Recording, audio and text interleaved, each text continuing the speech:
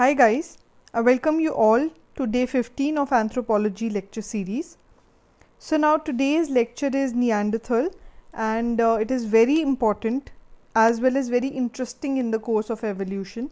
So now after this we will be left with only Rhodesian man and Homo sapiens. So by next 2 or 3 days we'll be able to complete this chapter, which was very important, has a lot of weightage in the exam. So let's get started.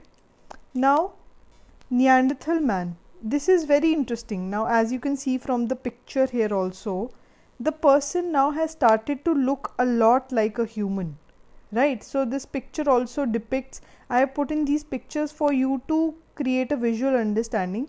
Now this, if this man today comes to me, I would not feel that this is not like a Homo sapien, right? As we can see from this, obviously these pictures are not real. These pictures are reconstructed pictures of through their skull and through all of the anthropometry. They do these reconstruction of face, ki how much fat this person would have on his cheek, what is the diameter of the skull, all of that, right? So let's get started now. Homo neander. Okay, so now Homo, right? Homo erectus we are already done before this. So this is genus Homo, species sapien, okay, very important, and subspecies Neanderthals. Fine. So this is species sapien, subspecies Neanderthal, and it was found like 1.2 lakh years ago. As in this existed, this subspecies of human existed around 1.2 lakh years ago, right? And it was found in Western Europe, where it was the classical type. So it basically had two subspecies. If I have to tell you, it had two subspecies. One that was found in Europe and most frequently in France, Germany, etc., which was called the La Chapelle Oxin. This is La Chapelle Oxin is a place in France. Okay, so it was first found there, so that is why it was named on that place, and it was the classical type, the classical Neanderthals. And the other one was in the Asia Middle East place, so it was called the progressive type. It had some physical differences, that is why they were categorized into two different categories, and it was found first in Mount Carmel, that is in Israel. Fine. So let's now start with it. So yeah, the Western Europe, the classical one, it was called the La Chapelle Oxin, and Middle East, which is the progressive type, which was found in Mount Carmel, right? And this Homo neander was considered to be a parallel evolution from Homo erectus along with Homo sapien. Now this point just leave it for now, because we are going to do it in the phylogeny, we are going to do it in the controversy, which is covered in this chapter only in the further slides. So leave this point. Idhar tak abhi we have understood genus Homo hai, species is sapien, and subspecies Neanderthal, found in Europe, some part of Middle East. Two varieties of Homo neander, one is the classical and one is the progressive. Fine, let's move on to the next. So this is like, if I see a side pose of both, this is the Neanderthal and this is the human. So face anatomy, if we see the cranial part, not much difference is there, but obviously this brow ridge and receding forehead is different, the nasal bone is little different, and but the chin has arrived somewhere down the line. It shows little chin. Okay, so this is a little bit of comparison between the two. So now let's go to the geographical distribution, right? So if you do not understand this map, don't worry, let me just first tell you and then we'll get back to this map. If I make the African continent again, wait guys, because this is very important for you to understand, because that map is a little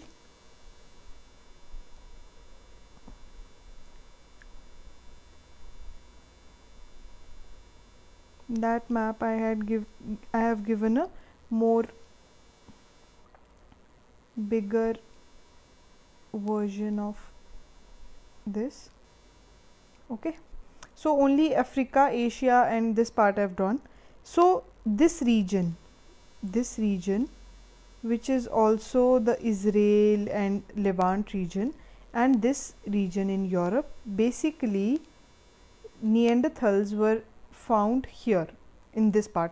So if I have to like show it with a show it to you with some kind of highlight, so I'll majorly mark this region as the core region of Homo Neanderthals, right? This part, fine. Now Neanderthal it is called because Neander Valley, it is there in Germany, so that is why it is called Neanderthals, because it was first found in Germany, Neander Valley, fine. So now two categories we have. I'll just rub this, right? And yeah, so two categories we have. One category is your classical type, which is here, and progressive type, which is here, right? So now this part of the map is highlighted. I'll just rub it and you'll see this part of the map, this region is highlighted in the last picture. Okay, so let's get back to that. So this is your Mediterranean, this is your Israel, and this is your Europe part, right? Okay, so now you can learn some important locations. I'll just highlight them here. Okay, so one is Le Moustier, Le Ferraci and La Chapelle-aux-Saints. These are important. Then here Neander Valley is there. This is also important. Then you can remember in Israel Amud, Tabun, Shanedar here in Iraq. This is also important. Then you can remember, I'll just mark some few from my side. There is a place in Uzbek called Tashkek Tash, that is also important. Okay, then you can write here Mount Carmel, obviously very important. Then Mount Carine, whatever it is, just I do not know how to spell it properly. Then here Sub-Saharan Africa, again an important location, because Africa, you know, eventually every species has originated and has shown its presence in Africa. So Sub-Saharan Africa is also important. Then so this is 1 2 3 4 5 6 7 8 9 10, almost 10 11 places we have done. So I think this much is fine. So you understand the geography now, right, where they were found mostly. So now let's start with the progressive ones. They were initially discovered in the mid 19th century, fine. The skull was 15,000 years ago, was found of a fossil of that was 50,000 years ago, fine. So now you can see the things are becoming lot more recent, right? 50,000 years is like nothing in the history of the earth and the history of evolution, right? So what did we find? We find limbs of both the genders and shoulder bones. So now you can also see that the fossils that we are finding here are of either full skeleton or more parts we are finding, because the history is not that old, like 20 lakh years ago. It's not like that. So it's more recent, so we are finding more parts of the skeleton also. So La Moustier, France it's a place in France. There also 45 years ago we had found a fossil of 45 years ago that was of a child and an adult. Okay, and this site is used for DNA studies. Now just understand DNA studies, because if I tell you that today's Homo sapien, for example, you or me, have around 1 to 2% of Neanderthal genes. So would you, like, would be like surprised, who would have thunk that you can have DNA of one of the extinct species, right? And this is even higher in the European population, because as you know, they were mostly found in there, so they have like 2 to 4% of uh, Neander DNA, right? So this place in France, La Moustier, is used for this DNA studies only, right? Mount Carmel, that is the progressive one. It was first found in Kibara cave. This cave is in Israel, so you can mention this also, Kibara cave, and the fossil was around 60,000 years ago. ठीक है? Here at this place, we have found the evidences of belief in supernatural and ritualism.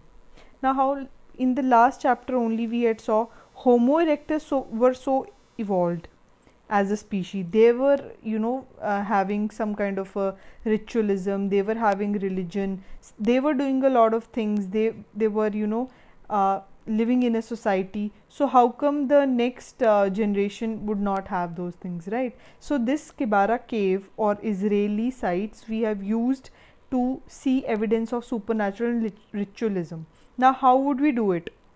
We can do it because there were burials, and we found burials in certain ways. For example, there was a grave, and there was no tools buried with the fossil. No tools were buried, making it difficult to comprehend, because at that time, there was some kind of belief in afterlife, so they used to put or bury tools with them. Some sort of important things that they used to possess, they used to bury that along with the dead. Okay, so this place we had found an unusual burial where there was intentionally no fossil buried with tools. So this made it difficult as to why this was happening. Okay, this is the first one. The second is the Shanidar in Iraq. There was an intentional burial with a individual tied up with ropes, okay, with his knees touching chin. So some kind of like this position, a person is not buried like this, his chin was touching his knees like that. So like that it was done. So again this shows, and there were some pollens on the side. Pollen means they must have put some flowers there, right, on his burial. So this showed that they had some kind of a culture, some kind of belief in the afterlife, some kind of rituals, right? Then Amud, again in Israel, they found a complete specimen of height 180 centimeter and cranial capacity 1740, which is like much more than today's Homo sapien, right? So they were like much more, they could have been intelligent, and they were like, had a cranial capacity more than that of humans. So definitely they were an intelligent species, right? If not more than humans, they were intelligent. So now these are the features. Now there must be certain differences due to which they were classified into two different categories, right? So let's look at them. The classical is the European one, and this is more like Asian one, progressive. So yeah, so cranial capacity is 1600, here it is 1400. So you can see the European one were more advanced in that way. Then skull, they had large and broad skull, and they had little less broad skull. Nose, again broad and large, less broad. Then chin is very important, because as of now we have not found the presence of chin in the ancestors of Homo, Neander, or any other fossils. So chin is well developed in the progressive one, okay, and it is absent in European one. Body build is stocky, that is strong and stout you can say, and here it is like medium. Face is prognathous and long, and face here is short. Skull surface is rough, like it is less rough here, like skull surface would be the upper part of the skull, right? That was rough and there it is less rough. Height, it is slightly short and it is tall. Tall, not like very tall, tall in comparison to classical. Okay, then forehead, it was receding and forehead less receding. Receding forehead would be like, you can see here, forehead is receding. Receding means going back from its original place, right? So you can see more clearly in this picture as well, right? So you can see like this curve, right? Whereas this curve is not there, it is not like this, so it doesn't go back from its original position, right? Yeah, so receding forehead, it was receding in the classical, whereas it was less receding in the progressive. Occipital was protruding, that means it was bulging outwards, and it was less protruding in the progressive. So yes, little bit here and there you need to remember it, but by and large, certain features I will say which you can remember it more easily than. Classical had more cranial capacity. Chin was lacking. The skull surface was rough, right? Then your skull was large and broad, and so was the nose. Body was stocky, and they had receding forehead and protruding occipital, and they were short in height. So progressive के लिए भी अगर आप ऐसे थोड़ा सा याद कर लेंगे, I feel it will be easy for you, right? Next is the postcranial feature. Now postcranial features are more or less the same in Neander, you say. Homo erectus के भी हमने देखा था, different categories of Homo erectus almost had the same postcranial, and so is true for Neanders also. Vertebral column is short. They had strong ribs. Femur also strong with large head. So this part, femur strong with a large head, and short and stout bones indicating powerful musculature. You can clearly see that the person is short in height and stocky built, like more of a strong build than being on a leaner side, right? It's a stocky build. Then short height, upright and erect. We can see he is upright and erect. Fingers were robust, that is means again stocky ones, though short. Now I'll tell you. See, let's first say it again. The person is short in height, stocky built is there, femur is also strong, ribs are also strong, vertebral column is short, right? So it shows a person who is more on a stockier build and had a powerful musculature. Now coming to the fingers that are short, it is because they lived in colder regions, right? They were living in places, parts of Europe, etc. So in colder regions you need to have less surface area so as to conserve energy and body heat. So this is the two rules, Allen and Bergman's rule, which we are going to do in the later chapters. So as of now you don't need to like put pressure on your mind कि ये क्या है, what is it, हम इसको बाद में पढ़ेंगे, we'll do it later. Just for now you can just remember this. Now the controversy. What was the controversy? Basically again the same thing, where should we place them? So now you can see there is some kind of a bonfire, and they are cooking some kind of meat. Then there's some kind of council is there, they're talking and doing something. Here a mother is with its children are playing, they're inside a cave. So you can see there's a culture that's there, right? So controversy was simply whether to put them in Homo sapiens, put them into Homo erectus, or give them a different category. So Maba thinks that they were coexistent with Homo sapiens. That means they existed around the same times as Homo sapiens, and he believed this because of the skull evidence that was found of the two fossils around the same time. Okay, so this is the first thing, that they were present around the same time as Homo sapiens. Then in Lagar Valley, Portugal, you know, there were fossils that were believed to be of Homo sapiens, but later it was concluded that they were more evolved Neanders. That means they were often, you know, confused with Homo sapiens because they were that evolved as species that sometimes even they were, you know, believed to be Homo sapiens. So after much debate, research, they were it was concluded that they were Neanders. So this is the confusion as to which phylogeny they should be put into, right? Yeah. Now culture. Culture is like middle Paleolithic. So now Homo erectus, we saw that they were existing in the lower Paleolithic period. After lower Paleolithic, middle Paleolithic period came, okay, where we were still hunters and gatherers, but in the later phase of middle Paleolithic, some kind of domestication of animals and plants started. Okay, here we were pure hunter and gatherer, here also hunter gatherer only, but towards the end domestication somewhere started, right? After this will come the upper Paleolithic period, in which we will find advent of agriculture and Homo sapiens.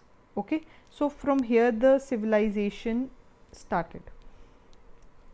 Okay, so the culture is the same. Last time also we studied Aquilean and La Moustier. La Moustier is a place in France. So the culture which was found in La Moustier, same culture was found in this place, not place, sorry, Neanders.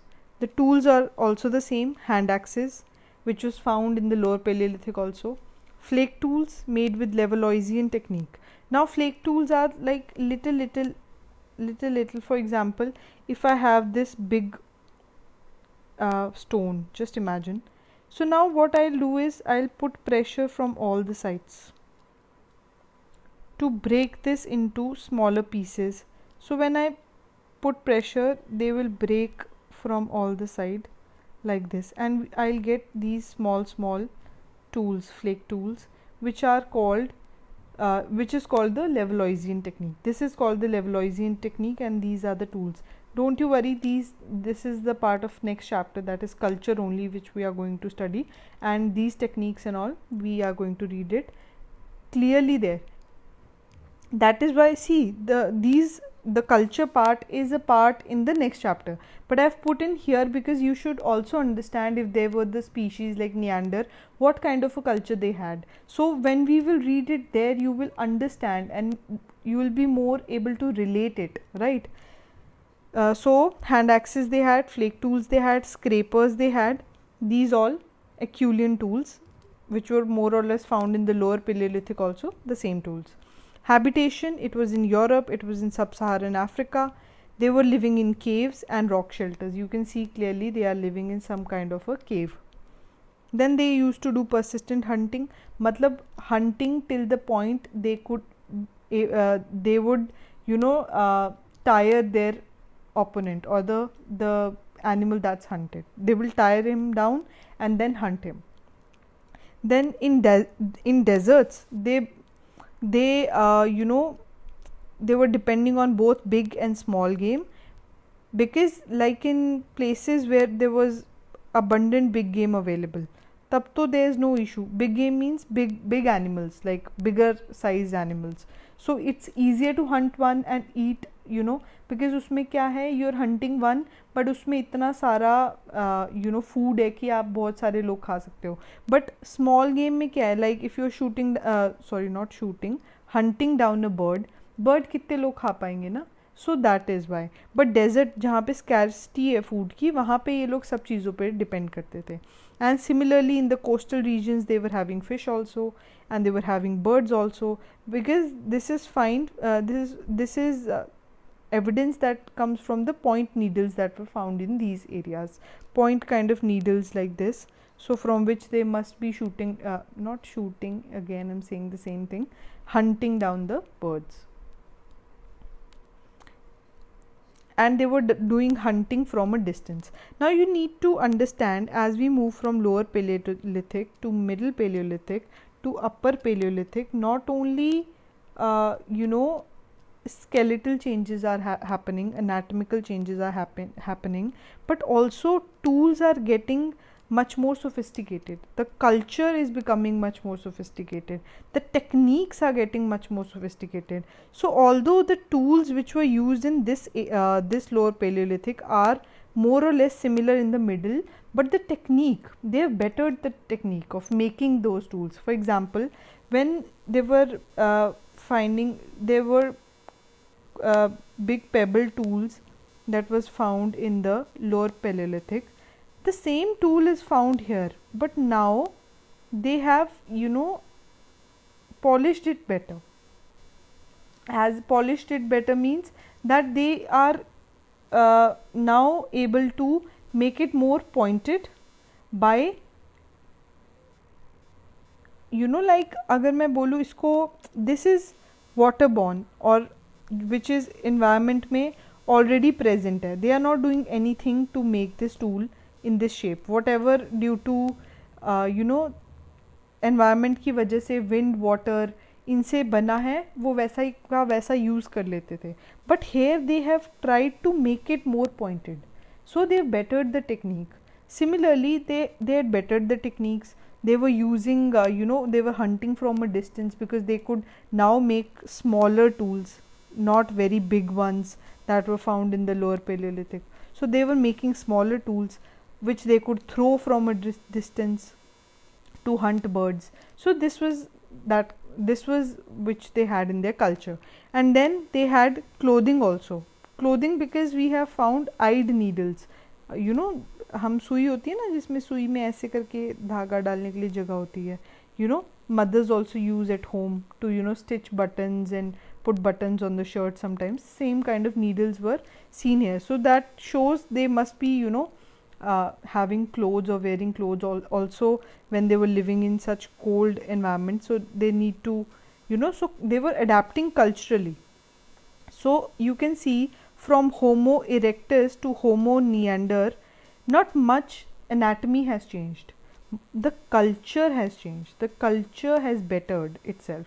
They have bettered the culture to adapt to that environment, right? Okay. So I hope you have understood the culture. Anything which is not covered here, we'll cover in the next chapter. So need not to worry about this. Now disappearance. Now why it is believed why they must have got disappeared. First theory that is put forward is they must have gotten wiped out by the Homo sapiens, because Homo sapiens, a next category, a more evolved category, who must have bettered their technique more than the Neanderthals, right? So they must have wiped out the Homo sapiens.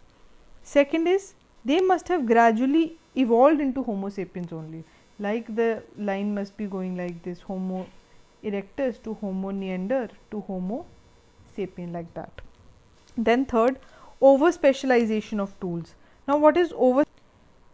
We had done it in the last chapter also, not in the last, when we were doing the Darwin's theory and all of that.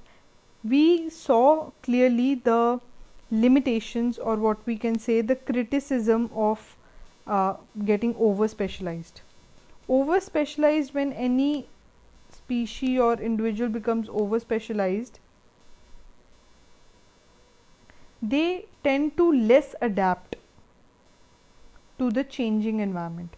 So when the environment is changing, when the competition is increasing, when climate is changing, you need to also change. For example, if there is they were hunting the big game, but what if the big game is no more available due to climatic changes? Now only small game is available. So if they are not able to make their tools according to the small game, they will not be able to hunt them. So this over specialization must have led to the disappearance according to some theories. Next is failed in competition of food getting from Homo sapiens only. So Homos, as it is believed that Homo sapiens and Homo neander, which is also like widely accepted, ki they were present around the same time. both species were present. So Homo sapiens, because they were less specialized and they were more adaptive, they must have uh, you know they must have excluded the Homo neanders, because they were hunting down, they were more successful in getting the food. So this must have led to the disappearance of Homo neanders. And last is less number of offsprings and shorter lifespan. So their offsprings were also less as compared to, they were not like reproducing as fast as Homo sapiens, and they had a shorter lifespan. So eventually they must have disappeared from the face of the earth. But it always intrigues me कि कितना अलग होता if more than one species of Homo sapiens were to live today. कितना मतलब the monopoly of humans on the earth would have been a lot less. There would have been more compassion, tolerance, and because we are only one, so we tend to dominate and monopolize the whole place, and look at things from a more anthropogenic vision or perspective. कितना अलग हो सकती थी life अगर humans के भी और species होते. Anyways, this is much more food for thought. So let's go on to the phylogeny. Phylogeny is very simple. I'll draw here 1, 2 and 3. Okay, so there are 3 hypotheses that are given, that this is, for example, Homo erectus. They must have evolved into Homo sapiens, and Homo neander being a transition phase between the two. So this is one कि Homo erectus और जो बाद में Homo sapiens बन गए, and Homo neander was just a transitioning phase between the two. The second hypothesis says that this was the Homo erectus, this was the Homo sapiens, मतलब Homo erectus eventually evolved into Homo sapiens, and there was a different line of Homo neander which got extinct. Okay, this is the second hypothesis. And the third hypothesis is Homo erectus evolved into Homo sapiens, and eventually one other Homo sapien neander became another species.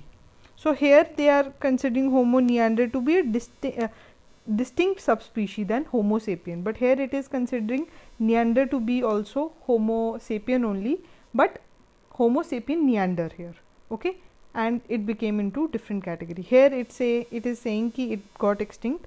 Here it is not saying it is got extinct, but it remains. For example, kuch part of Europe, they show Neander DNA, right? So Homo sapien neanders could be one of the subspecies that is even today present in Europe. This is some kind of a hypothesis that is there in the third one.